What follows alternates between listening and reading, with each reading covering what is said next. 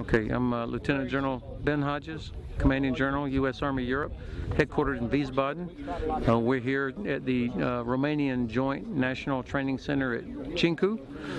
Behind me you see a lot of progress on what's going to be probably one of the premier maneuver ranges in all of Southeastern Europe.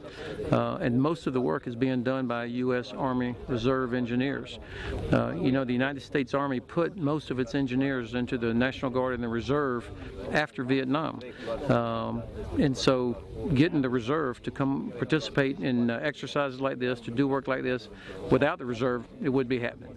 So the Reserve component is like oxygen for me. And we're able to use ERI dollars, that's European Reassurance Initiative dollars, to help pay for bringing Army Reserve units over here. Great engineering capability in the reserves. We saw it last year during the Sabre Guardian exercise, and so I loved it when I heard we had more Army Reserve engineers coming over here. I always say there's never enough engineers, and of course it's not just construction. Bridge capability that the Army Reserve engineers bring is essential for us.